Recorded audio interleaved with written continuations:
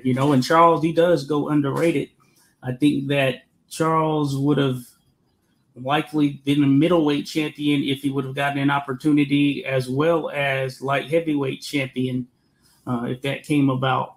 But yeah, certainly a case can be made for the Cincinnati Cobra, Ezzard Charles, because he, you know, just kind of went up because that's where the money was, as you mentioned, and that is where the marquee fights were and where he could potentially get a heavyweight title shot. And so it worked out for him in that regard.